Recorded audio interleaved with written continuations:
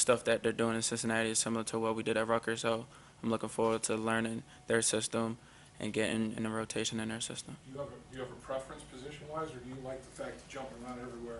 I like the fact that I could play every position.